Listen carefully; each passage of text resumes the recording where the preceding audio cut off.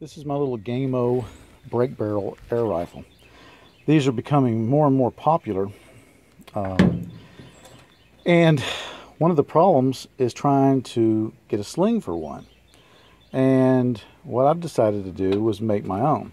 Now, the sling itself is just made out of an old tactical gear luggage carrier that I had laying around. But the sling points are the hard part. And what I've done is I've taken the narrow part of the neck of the stock and tied it with some 550 cord. And then the real problem is up here on the break barrel. There's no hard point really for attaching like on a regular rifle. So what I've done is put a Prusik knot onto the barrel itself, and it works just great. Don't know what a Prusik knot is? Well, you're in luck, guys. I'm going to teach you. Now this is a Prusik knot, and historically what they're used for is climbing up rope. Now this also is a Prusik knot. You can see what I've done here is I've tied one small rope onto a larger rope.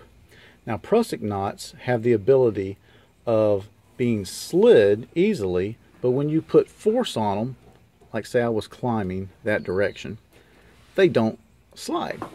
So you can slide the rope up, and then you've got a handhold or a foothold. And they really do come in handy. And I think I may talk about them if you go back and look at the video called On Rope. So what a Prusik knot is pretty simple. Here, let me get both hands free so I can show you how to make one. Now I'm not going to go into great detail on how to make a Prusik knot. There's plenty of videos online for that. But I'll just show you very, very simply.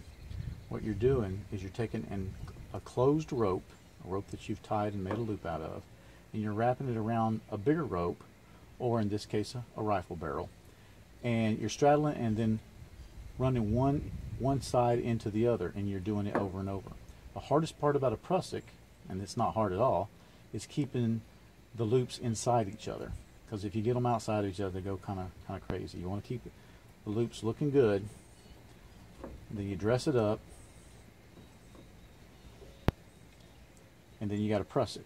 And once again, it won't pull that way, but you can very easily slide it. So it's a little rope onto a bigger rope. In this case, your rifle barrel is your bigger rope, and it's loops inside loops, and that's a Prusik.